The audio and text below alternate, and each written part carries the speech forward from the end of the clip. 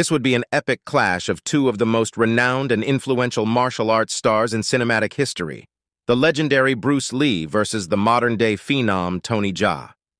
Bruce Lee was a true pioneer who revolutionized the portrayal of Asian martial artists on screen. His lightning-fast movements, bone-crushing power, and intense screen presence made him a global icon. Lee developed his own fighting style, Jeet Kune Do, which emphasized efficiency, practicality, and adaptability. In contrast, Tony Jaa burst onto the scene in the early 2000s with his stunning acrobatic skills and raw physical prowess.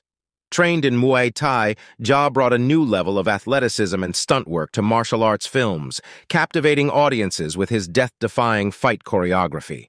If these two martial arts masters were to clash in their prime, it would be a battle of contrasting styles and approaches. Lee's direct, explosive techniques versus Jaa's fluid, almost balletic movements. Lee's intense focus and discipline versus Jaa's sheer athletic virtuosity. Factors like size, reach, and age would certainly play a role.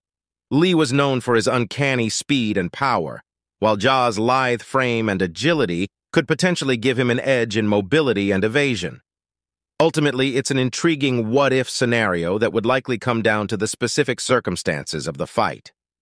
Both Lee and Jaa were masters of their craft, with the ability to adapt and overcome any challenge. Such a clash would undoubtedly be a spectacle to behold. Two legends of the martial arts genre, each seeking to demonstrate the pinnacle of their respective styles and legacies.